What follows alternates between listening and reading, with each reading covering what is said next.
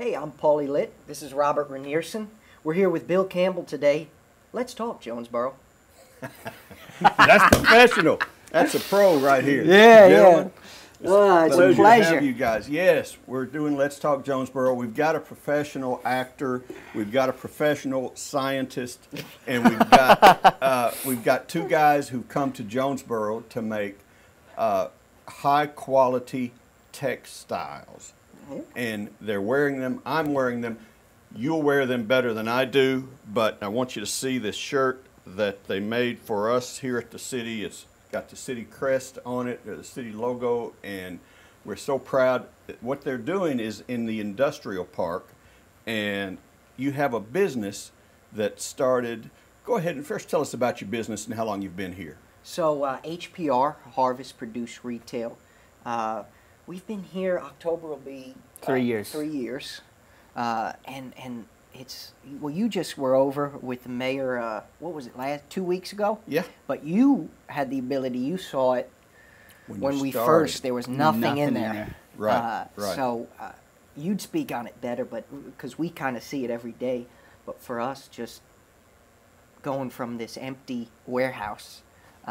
To now, we take all the cotton. It's locally grown within 50 miles of here. We spin it and we turn it into yarn for textiles, for T-shirts, and clothing. Yeah, and the context that I have is seeing them, these guys, when they came to town, and I'm all about entrepreneurship. That's what the future is for Jonesboro, really. And so these guys came from New Jersey and Florida, and have this tremendous background for young 20-something guys. You guys aren't even, you're not even, 30 is like so far off, right? Yeah. I mean, It's creeping. He's halfway there. Yeah, He's the old yeah, guy. yeah. He's the you're old. the old one. What, you're 25 or something? 26. Oh. Yeah, 26. God, man, don't let the years slip away. I know. Robert, 23. see, man, the world's your oyster. Yeah. So, This guy, it's already going by. Yeah, I know. it's gone by. He's getting I started washed when up. I was 6, you know, so you I'm were getting working old. at the age of 6. Yeah, I'm getting ready to retire. I got my walker out. Now let's get this out of the way. Everybody has seen you on shows. What did you start out doing? How did you get into the acting? You know, I started when I was 6, and I started mainly with commercials.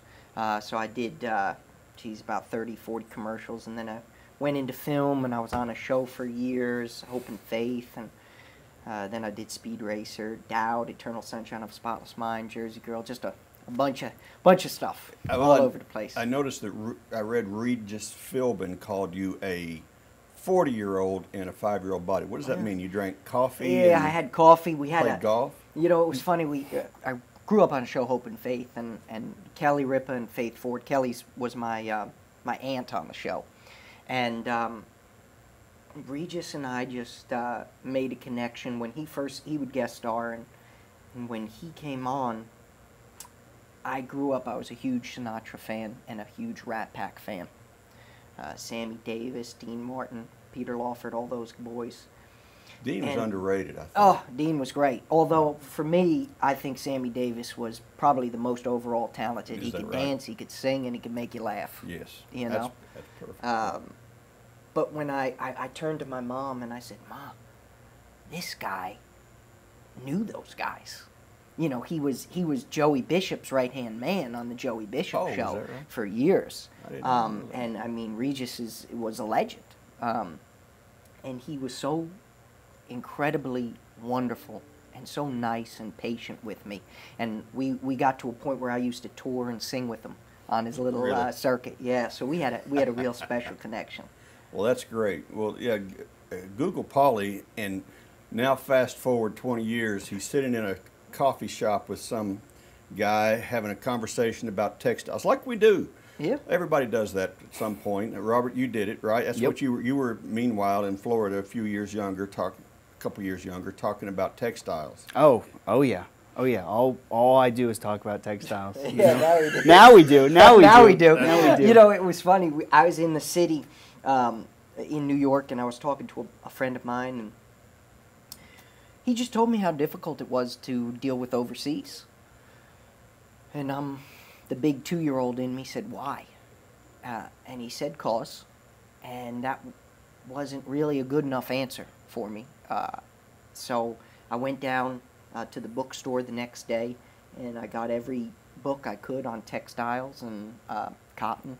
And after diving into the research and finding out that a bale of cotton travels twice around the world before it gets turned into a t-shirt and sold to us in America, Wow. I said, that really doesn't make sense.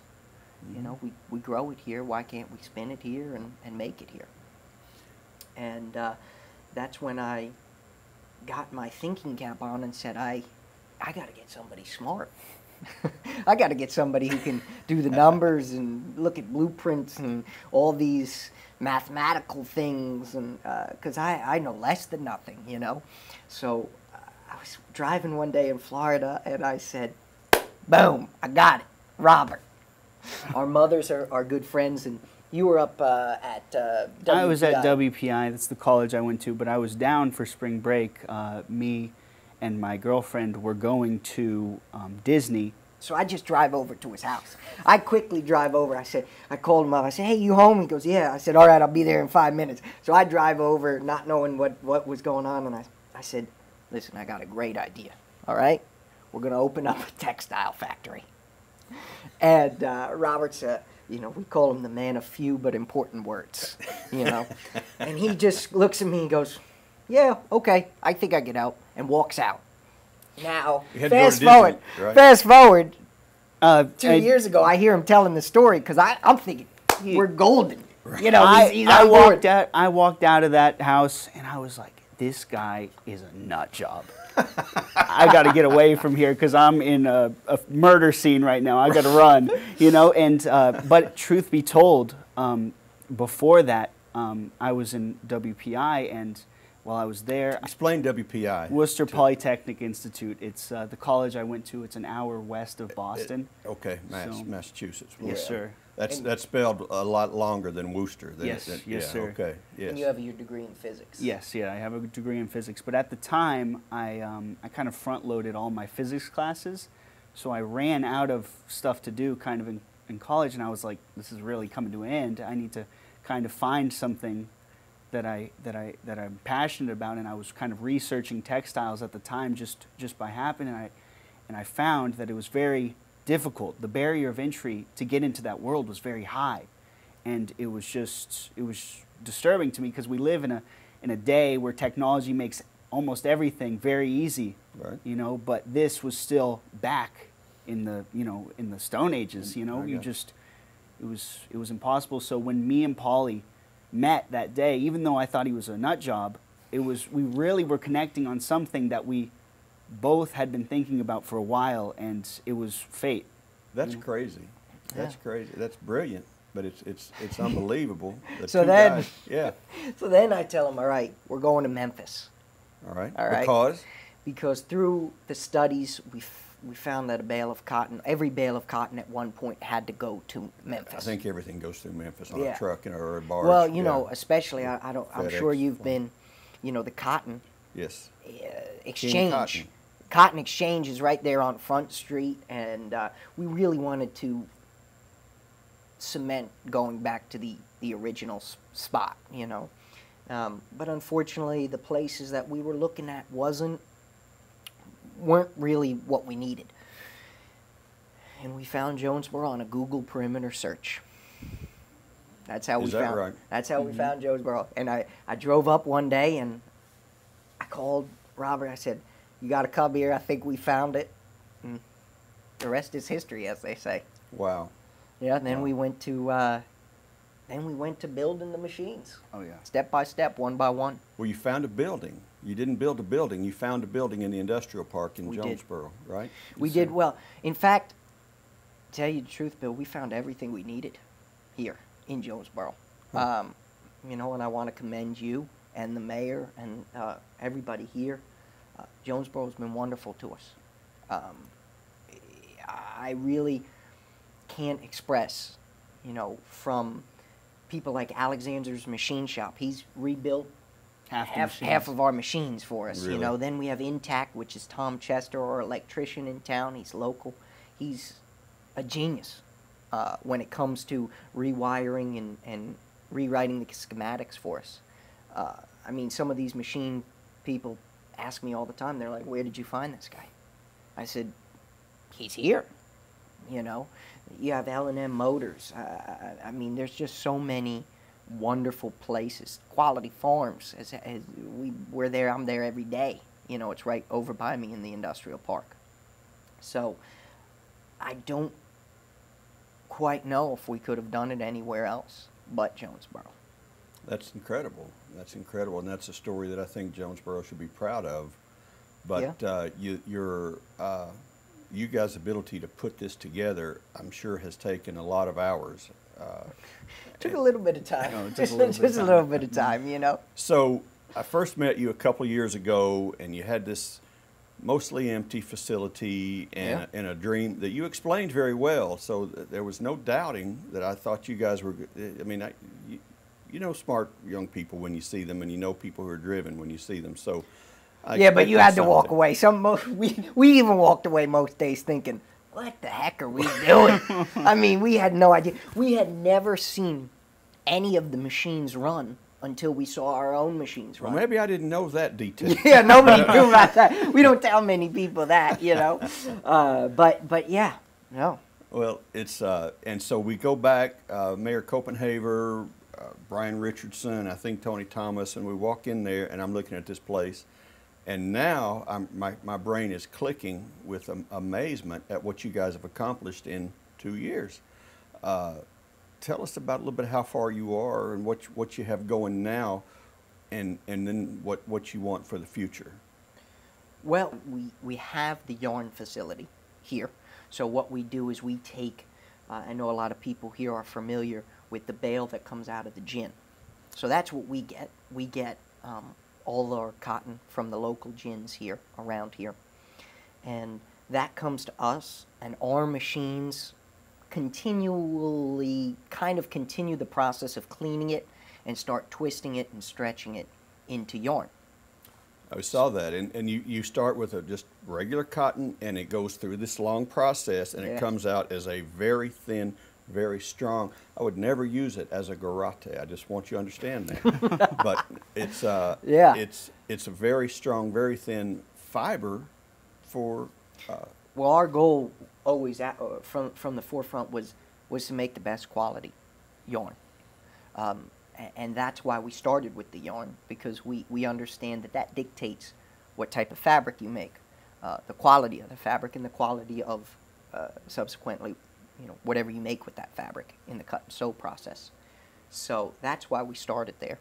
And now the ultimate goal is to build a fabric facility and a cut and sew facility here. You're wearing a shirt, I'm wearing our shirt. So right now we have a cooperative with Minnesota Knitting Mills, and they knit for us and they cut and sew for us.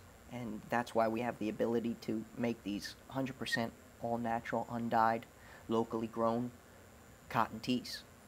And we're in the process right now of getting a hoodie together for the collection, along with pants.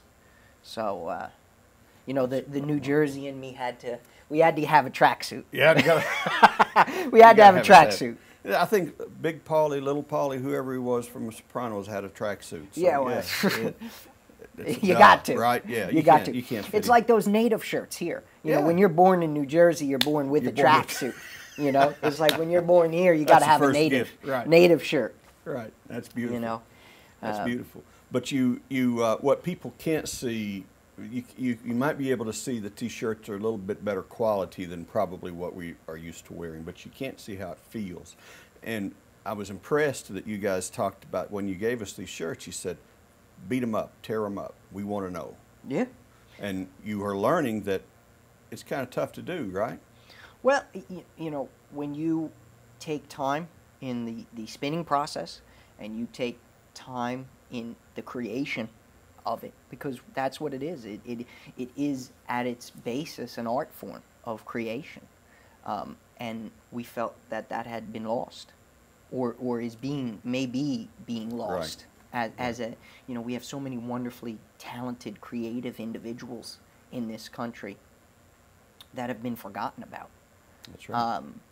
And when you build something with quality, it lasts, and we want it to last. You know, our goal always is we want this T-shirt to be able to be given to your son. You know, if you're Wow. a young dad, you know, we Right. want that to be, because those were things that used to be held on to, you Right. know, and sought after. And now we kind of live in a world that people throw away T-shirts, you know, or wear Sure. them a couple times. Sure. That's right. So I always say when we give them, like you said, just see, give us, be the case study. Try to beat them up, you know. So, but yeah. Well, Robert, tell me about the process that you've seen as an entrepreneur. I mean, you were trying, all you wanted to do was go to Disney World, and here you are. So, but you have experienced a lot and taken in a whole lot. Probably you guys have a shared experience, but you probably got your own individual experience too. Well, it was definitely different than anything else I'd ever done in my entire life. That's for sure. And it's, you know, it's not something that you can just kind of think of a good solution and it's theoretical. You got to put it to the test, and you got to actually do the work. You know, so there's no equation that you can kind of just write down and say, you know, the day's done. Now you got to actually build the machines. You got to, and you know, and a big thing with this is, you know, the quality. You got to get the quality right. You got to make sure every single machine works correctly. There's gears. There's, you know, there's everything you could ever think of, and every single part of those machines is integral to how the yarn comes out. You know, we have to get the gears exactly right, the twist gear, the draft gear. Everything needs to be perfect to get that right strength and that right thinness so that we can create the best shirts. And really, that's all we want to do, is just have these shirts that are just amazing, you know? That's really it. That's it. That's it. Well, I'm going to ask you a couple of things. What advice do you have to young entrepreneurs who have a dream? What, from your experience, what advice do you have for others? Do it. It's very simple. It's a very simple 2 words. It's the hardest 2 words, you know, because certainly we understand.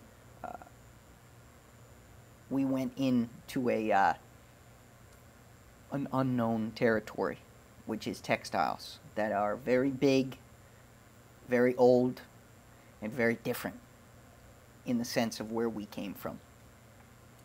And we didn't let anybody tell us differently how we were going to do it. And sometimes you just have to do that.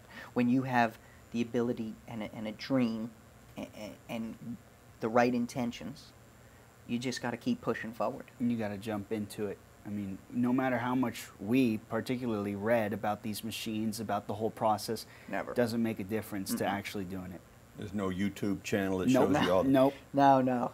And even that, you know, to a certain extent, that doesn't even. You just have to be a little hands-on. And I always say, don't be afraid to ask questions. There's no dumb questions.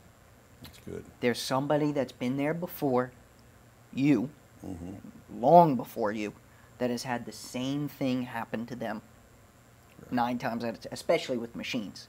You know, there's only so many variables, so many things that can go wrong. So, and we've had the good fortune of having the ability, whether it be the Truslers or the Marzolis or whatever machine it may be, to call upon all of our technicians and their technicians, and they've been wonderful. They've been wonderful. When we ask the questions, they answer them to their best of their abilities. What I love is you guys are outsiders. We in Jonesboro work to try to get better, and sometimes we don't see our successes. This is proof that Jonesboro is a destination for young entrepreneurs, certain things. But I do want to ask this. What can Jonesboro do for you guys? What do you need now? What do other entrepreneurs need that we can provide better? You know, I tell you, from a standpoint of building, there wasn't anything that could have been done differently. Everybody had their hand out, ready to help, and ready to make us create the infrastructure we needed at any given time. I mean, now we're at a point where we'd love to see everybody in Jonesboro wear their own T-shirts. We would love that too. You know, I think it was, I think it'd be really cool if they had the ability to have their own T-shirts that were grown locally, right here. Right. And especially because everybody, a lot of people here are farmers. Yeah. So that's right. the ability for them to see what their product can make, pretty neat, pretty neat. Yeah. Hey, thank you guys so much for being a part of it, for making Jonesboro cooler, and for creating a business, man, that we want to be proud of. We are proud of. And as you know, as the mayor has told you, the city will be happy to help in any way you can, and any leadership roles you can provide. Is there a way for people to buy your shirts, or do they need to go through the marketing? No, company? well, we have a brand. It's called Back to One. Okay. And that's our in-house brand. So it's back to and then one.com. Back and- and the 2 is the digit. number. Yep, two. the number. What about 2. the 1? It's spelled out. Spelled Yes, out? sir. Yes. All right. Back 2 1. 1. Mhm. Yeah. All right. Awesome. Awesome. Yeah. Well, thank Gentlemen. you so much, and thank you, Jonesboro. Yeah. We appreciate it. Man, Robert Rinearson, Paulie Litt, we're so proud to have you guys. Thank you very much for Hey, being on. thank the you, thank show. Bill. you, All Bill. right, gentlemen.